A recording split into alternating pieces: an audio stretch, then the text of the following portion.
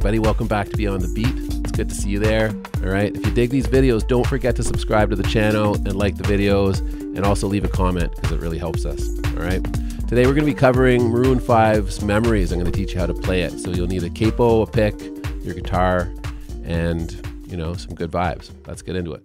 Okay, this is how you play Memories, everybody. Make sure your capo is on fret 4. All right, make sure that it's not too snug over the fret or anything, just right in front of it, so that all the notes are nice and clear. The toughest chord in this song is your B minor. All right, it's actually not a B minor when the capo's on, but we're just going to call all the chords by their shape name. All right, so we're going to call this G, this D, this E minor, this B minor, this C. All right, they're actually different chords, but for now we'll just call them by their shape name. All right. So this is a cool way to play it. I'm just going to show you. I'm finger picking it, all right? And I'm putting my G chord down. And what I do is I hit the bass string. The main thing to get this song sounding cool is if you can play the root note of the chord or the bass note, and then answer it with sort of a strum or a little picking pattern that sort of punctuates the 1 and 2 and 3 and 4, 1 and 2 and 3 and 4. So you're punctuating that and, all right? So it goes like this. I'll just play it through, see if you dig it, and then I'll teach you how to play it.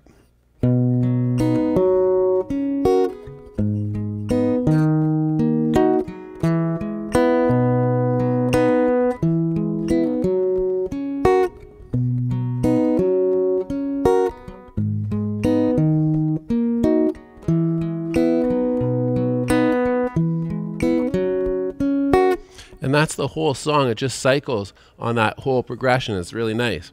So what I was doing there is with my thumb, I was playing the root note of the G chord, and then I skip the A string, play the D string, and then answer with these two strings here, the G and the B. And I just do it in a little succession. And then I stop the sound with my hand after I play it, right? To get that nice little staccato break, right?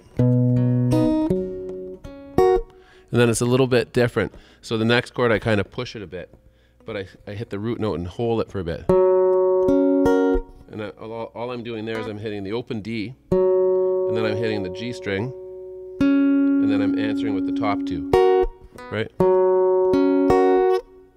And then always, I use the heel of my hand right here at the bridge just to stop the sound after. And then we go to the E minor, and we pick the same strings as we did for the G. And then it's the same sort of rhythm. And then we sort of hold the root note again on the B minor chord. And here, you're picking, your thumb hits here, and then you're picking the D string, and then you grab these two, and then you stop it. But you let the root note ring a little longer. And then it's C, same pattern as the G and the D, the G and the E. I mean, it's the same rhythm. The strings that you're playing are just, you're playing your A string, and you stop it, right? It's just the 4 middle strings. And then when you go to the G chord, you hold the root note. So call it short, long, short, long, short, long. It's just a little bit of a call and response rhythm, and it's really cool for the song. A simpler way to do it, if that's baffling you and you don't want to go through the process of learning that, just hit the root note and then answer with the strum. So root note, strum, root note, strum, root note, strum, root note, strum, root note, strum. If you can't switch your chords, just try the root notes.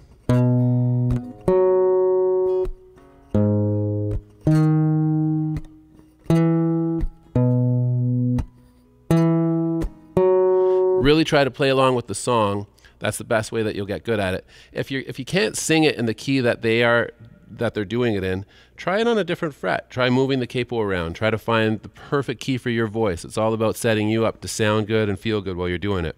If the B chord's giving you grief, okay, put your finger down, your fingertip down, your third fingertip down, your pinky down, and your second finger down. All right, and what you want to do is you want to try to pick through the strings one at a time. And try to get it without any buzzing. And then relax your hand and move everything up one fret. And we want to do this every day.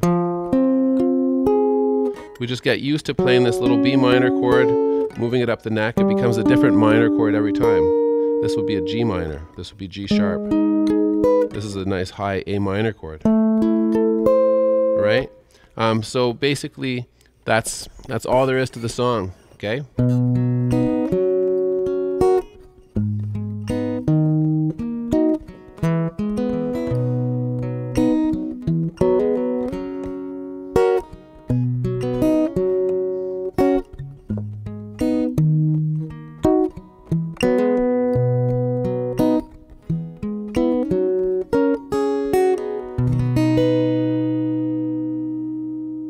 You're still here, you watched the whole video, that's wicked. Thanks for watching. Okay, so if you did like it, definitely subscribe to the channel, hit the like button, leave your comments, and stay cool, all right? Keep on picking. Peace.